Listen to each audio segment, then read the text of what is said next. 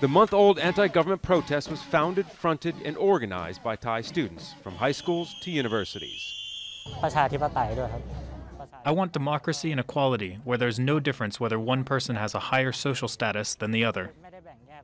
Earlier in the week, just after high school class dismissal, hundreds showed up in front of the Ministry of Education, asking for the minister to resign and for reform of the education system, less authoritarian, more democratic. This after students said they were prevented from showing their support for the movement on campuses, like using the three-finger salute, a symbol of the protest, or wearing ribbons, a sign of solidarity. Thailand's education minister, Natapan Tip Suan, came out to speak to the protesters, the first direct engagement from a top government official. Is this something that you think the top levels of government will continue to do, kind of maybe follow your lead? It's not following my lead. I think it's the dialogue that I've had with the Prime Minister. And I think that by listening to them, we'll minimize the damage that will be done if there would be escalating, the level of protest.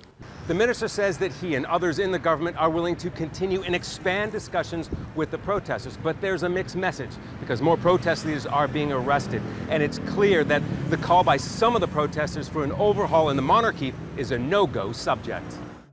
Free Youth is one of the first and largest groups to start protesting.